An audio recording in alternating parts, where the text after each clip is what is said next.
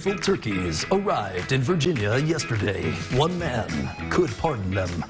And he did. Yeah, he did. Also coming to a theater near you. Yeah, I was trying to make that a little more dramatic. It works, Chase. And it does deserve the drama because these two birds were pardoned by President Trump earlier this week. You may remember my least favorite side dishes, peas and carrots. What? These two jive timers avoided becoming the main course. Now, both were raised at a farm in South Dakota, and the duo will actually live their final days in Virginia at Gobbler's Rest. Wow, that sounds like a good home for a turkey like that. Yeah, it sounds like a turkey retirement home. Yeah, it sounds awesome. I love it. Well, they'll be cared for by veterinarians and students from Virginia Tech's Department of Animal and Poultry Sciences. So they'll be in good hands. Yeah, of course. And this is the third year in a row that pardoned turkeys have been sent to Gobbler's Rest. Now, if you want to pay peas and carrots a visit, they're live and on display today to the public. I wonder what it takes. I wonder what it takes to be one of the turkeys, one of the lucky few to get pardoned by the president himself. Amazing. Pretty cool. They look pretty happy, too. Pretty cool. Well, speaking of animals, the London Zoo is getting in the Christmas spirit as thousands of zoo animals settle down for the night. The park comes alive with twinkling lights. How you like those rhymes? Bright sculptures of lions, tigers, and bears, oh my, light up the pathways. And they give visitors a different kind of zoo experience. Not quite wildlife, more like light life. Yeah. Ooh, there's giraffes in the back. Look at the girths. Chase. A couple of giraffes. Of course I would catch that.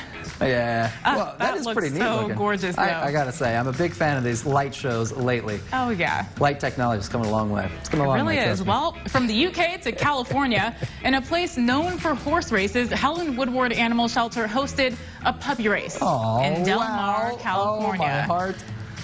Oh, I can't handle it. Well, it's this melting. Thanksgiving, these canine competitors made it out of the gate, but we're not sure where to go. There's a little confusion No, going they're just having fun playing. It's who can play the most, right? Or, That's or who okay. can be the cuddliest, or maybe it's who can stand there. Yeah. They can't stand still, though. They're having too much fun. They are well, cute. with a little bit of encouragement, some sniffed their way to the finish line. And, of course, the crowd goes wild and grabs a puppy in the process. Look at how cute. Okay, well, there were no losers in this race, Chase, because clearly. at the end of the race, all the puppies that participated were set up for adoption. Look how cute they are. Yeah, I don't know, puppies. How do you choose? Puppies are cute kryptonite, I think, for everybody. They really are. They're little eyebrows. Yeah, you're right, though. It's the eyebrows. Yeah.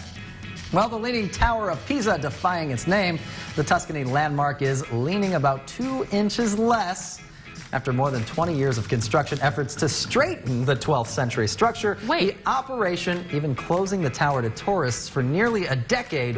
What? Why? But it's supposed to be leaning. Oh, well, I guess they got to call it the straight up and down Tower of Pisa from now on. Engineers are optimistic about the tilted building's progress, saying the popular attraction will likely stay standing for centuries. Was it in danger of toppling over? I thought it had settled there. It might have been. I thought it settled there. Yeah. No, Leaning Tower of Pisa, more like straight up and down Tower of Cheesa. Hey-yo.